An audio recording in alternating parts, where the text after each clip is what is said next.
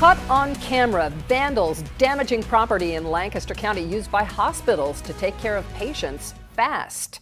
Good evening, I'm Janelle Stelson. And I'm Brian Roach. The area damaged is a helipad at the Stevens Fire Company on Stevens Road.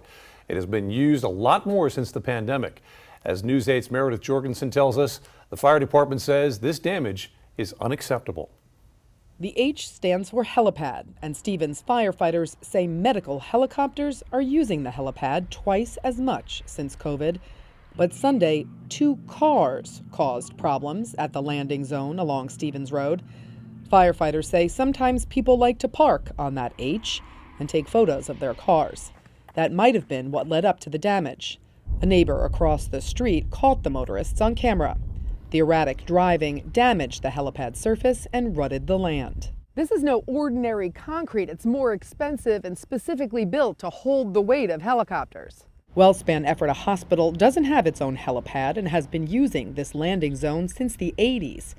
Patients suffering strokes, trauma, or needing emergency surgery access helicopters here twice a week for faster care. Trying to rely on ground transport by ambulance to a different facility would significantly compromise patient care.